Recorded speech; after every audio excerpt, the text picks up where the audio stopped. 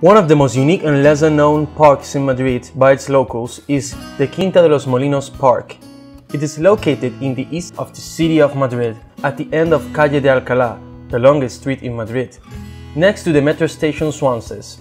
This park illustrates some of the ideas of urban planning engineer and architect Cesar Cort, who, for more than 50 years of the last century, was to expand and develop this recreational farm as a model of transition from the city to country, and is a unique example of Madrid pre-rationalism architecture of the early 20th century.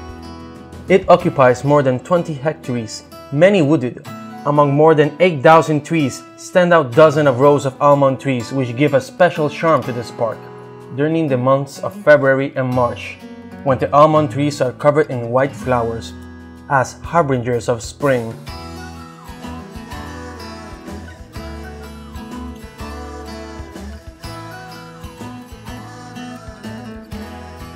This park is a part of the natural and architectural heritage of the city of Madrid, a fundamental place to visit for lovers of nature and lovely long walks.